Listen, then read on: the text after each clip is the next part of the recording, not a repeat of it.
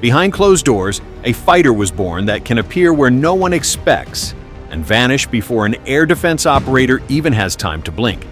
The secret lies in an almost absurd combination of speed and invisibility.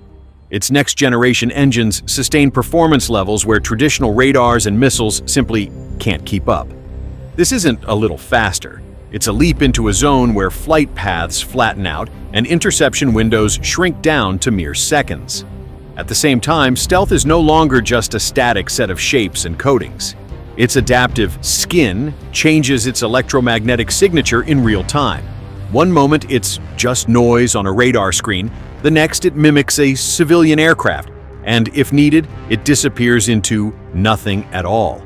Invisibility is no longer passive. It thinks, it adapts, it deceives.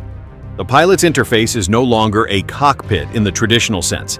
It's a helmet that projects an entire onboard hyper-reality around him. Radar, optics, electronic warfare, communications, all fused into a seamless 360-degree picture. The pilot no longer pulls the stick.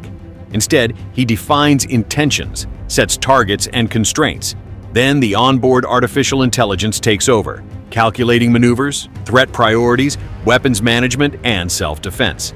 These algorithms make decisions faster than a human mind can even process the question.